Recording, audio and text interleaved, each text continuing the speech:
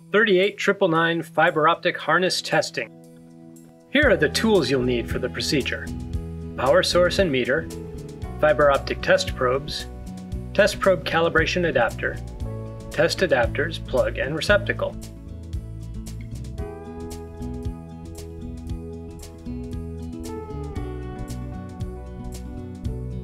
First, attach test probes to the meter and the power source. If necessary, remove protective dust cover.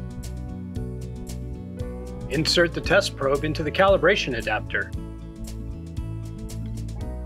Tug on the probe to verify that it is fully seated. Press and hold the button to zero out the probe.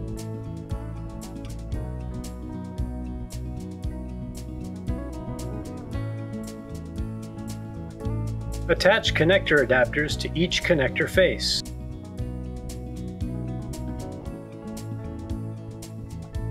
Push, then pull the probe to release it from the calibration adapter.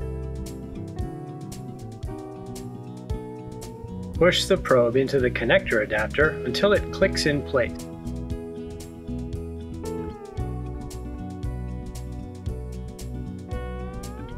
Repeat this process for the remaining termini.